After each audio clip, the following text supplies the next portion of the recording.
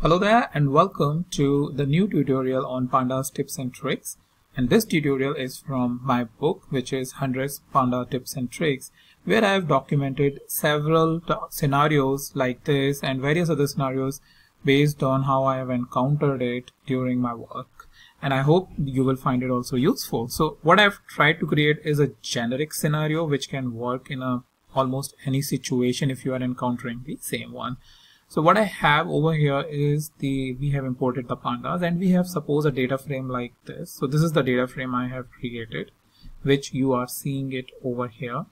And what we want is we want to add these three category column alpha, beta, gamma. So this alpha, beta and gamma should be mapped to these respective 1, 2 or 3 coding, or the values which are present over here. And how we want the output is like this, where for 1 you have alpha, for 2 you have beta, and the 3 column should be created.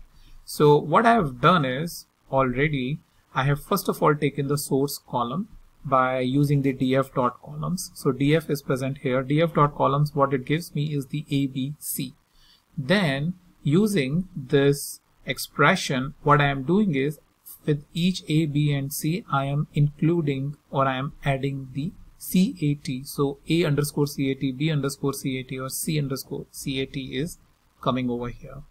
And then I have created the categories, and these are the categories probably you will going to get. So for example, if you have the product codes and you are getting the product explanation as part of the dictionary, then how would you add it into your respective data frame? Well, for that what we need to do is we just need to use the Applymap function. So using the Applymap function, if you see what is going on over here is df.source underscore columns, which is here. We are applying map the categories.cat and we are adding this as part of new columns. So once we do that, you will see the output will be like this, where you have the A underscore cat, B underscore cat, C underscore cat, which we created here in the new columns, right?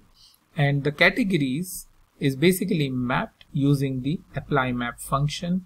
Categories.get, so dictionary has the get method, which it gets the values for the keys which is present here.